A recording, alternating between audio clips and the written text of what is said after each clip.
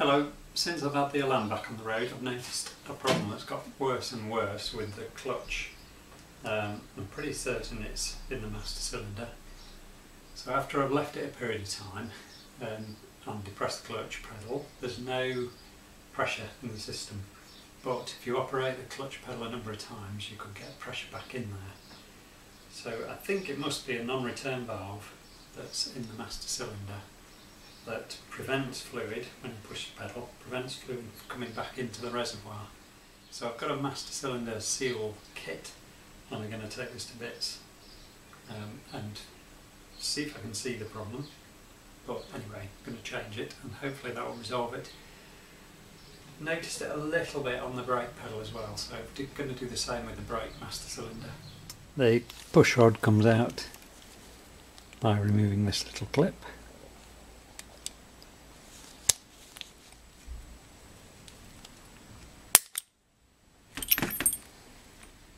That shows you the little clip.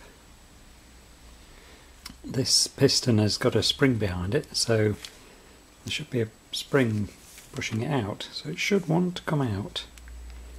It may need a tap, I might need to push it in and let it push back out, we'll see. The little piston won't pop out just by me depressing it and letting the spring push it out. So I've got a pump for the tyres, an electric pump, so I'm going to try some low pressure behind it to see if it pushes it out. And I've just got this blanket here to catch everything in case it fires out. So let's see what happens. I'm just going to hold this in and block the little vent hole.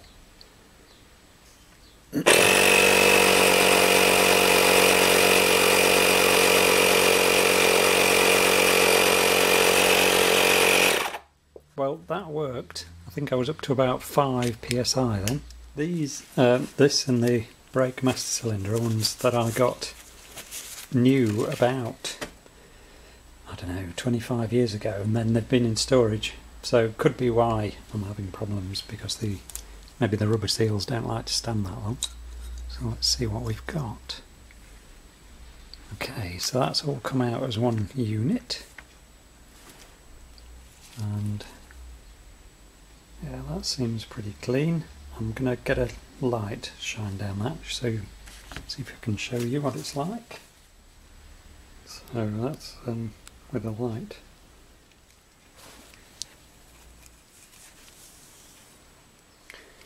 As I'm pulling this back, I assume that seal on the end should pop out of this yellow piece and seal against the end of the hole on the bottom of that bore. And as I pull it back, it seems, oh there we are, it's moving. It was a bit resistant to moving, so I wonder if that was my problem. Anyway, I've got the new seal kit.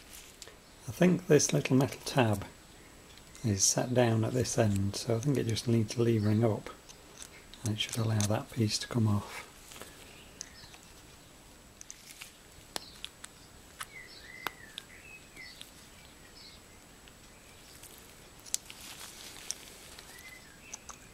Yep, that was it.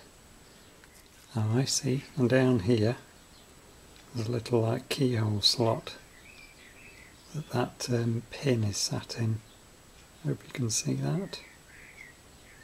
So if I push that down and release the pin, it should just come out. There we are. So maybe you can see that. And this now drops off there. There's a spring washer. Ah, so that's the thing. That little spring washer is the bit that should allow, or should push this, I guess, out of. Oh, it's very light. So it wouldn't have taken much pressure or stiction or something somewhere to stop that from popping back out.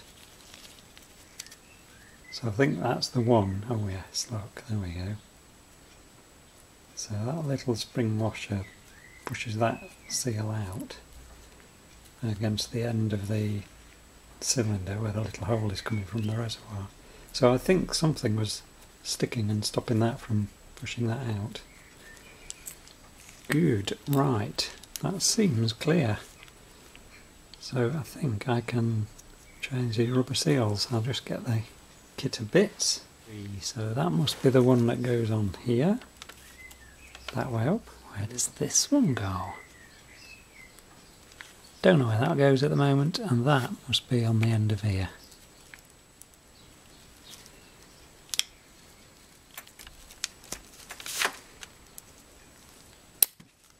There you go. I've just dipped that in brake fluid, so push this on.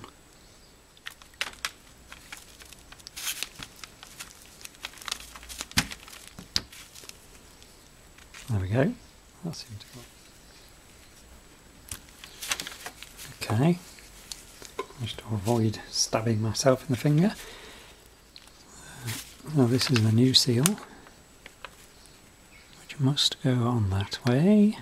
Dipped the end of this in new brake fluid. So let's see if I can push this on. Oh yes, that's gone on nicely. I have no idea where this other one goes.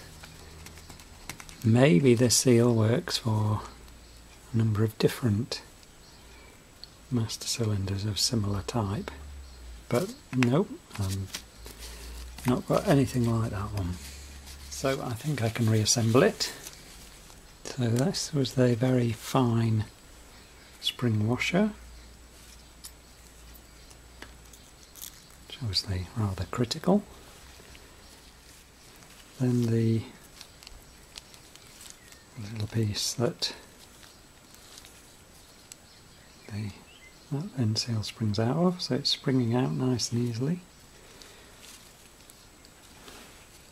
And then the spring on this thimble type affair with its keyhole slot.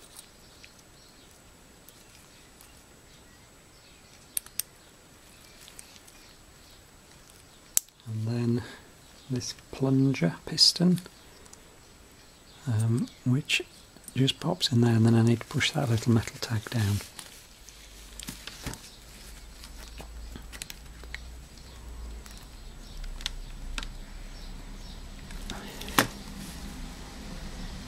Great. Again, avoided stabbing myself in the finger, which is always good. And that little assembly should go back in the master cylinder. I guess the tricky bit is this seal is a larger diameter than the actual bore. Oh, there is a taper on the entrance, so hopefully it'll just squish that down. I'll just lubricate that a little bit with brake fluid.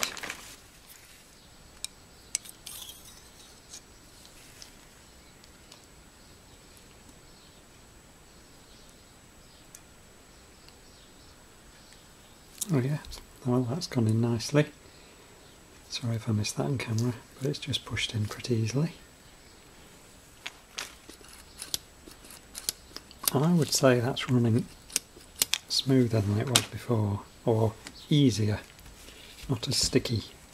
There should be some grease on the end of here, so I'll just find some grease and then I'll clip that back in, but I think that's pretty easy to understand how that works. So there we go, one master cylinder seal kit. I've got the brake one to do as well. I assume it'll be just the same principle. I've got the seal kit for that one. Here we are. Seems to have the same seals in, so I assume it'll be the same. If there's any difference, I'll video that as well. I'm going to change the seal in the slave cylinder as well, so I've got that off. I'm just going to push out the piston using that little air pressure technique. Let's see what happens.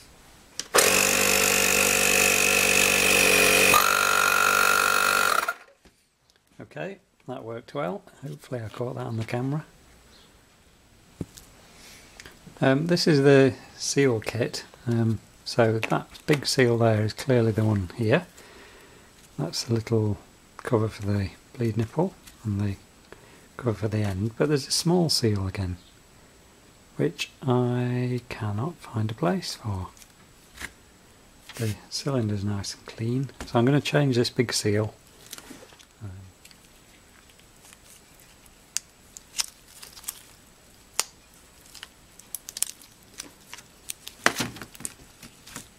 So that's off. It all looks beautiful and clean. So this is the new seal, which should go on there. Oh, I have to just put a bit of clean brake fluid on. And then I'm going to pop it back in. So no idea what that one's for. Curious. So I've got some clean brake fluid on there now. Let's make sure there's some on that face. Inside there. Let's see if I can push it on without. There we go. Straight on. So I think that can pop straight back in there. It looks as though it doesn't really want to go in, but I'm sure it must. Try not to damage that edge. Just tuck it in. There we go. And it's in. Good. So pop that back on the cart and get the clutch bled.